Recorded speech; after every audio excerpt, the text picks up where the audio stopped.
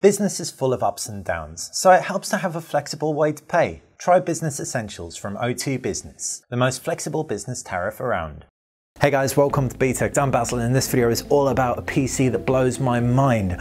I'm not talking about the Acer Predator 17, even though that kind of blows my mind.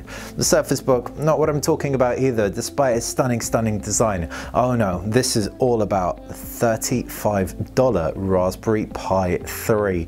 I'm going to tell you a little bit more about this absolute beauty that actually is more mind-blowing than anything else we've got in this room in a lot of ways. Before I do, subscribe if you're not already subscribed to the channel. That's how you will stay on top of everything we do. Everything, including our branching out and covering cool stuff like this. So this is a Raspberry Pi 3.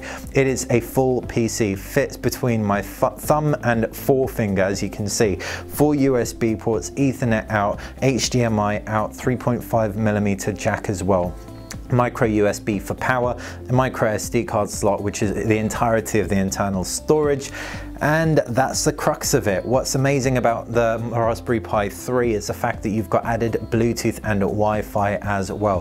Plug this thing up. Bluetooth mouse even is supported, and Bluetooth keyboard from the off with a dongle, and you will be absolutely laughing. This has a 1.2 gigahertz processor. It's an ARM processor, 64-bit Cortex A53, and that's more powerful by 300 megahertz in terms of clock speed than its predecessor. So this will enable classrooms and even individuals who just want to get into Linux for very little money, provided they have an external monitor, to do just that. I'm going to talk you through the user interface, but I felt that it was almost worth an entire video just on the hardware because it's so small, and I don't think people grasp how small it is. It's so inexpensive, and yet it opens up so many possibilities. If you search the internet, there's even people who've installed Chromium, kind of the open source take on Chrome OS, onto Raspberry Pis in the past. Now that it's getting this additional open Wi-Fi and Bluetooth access,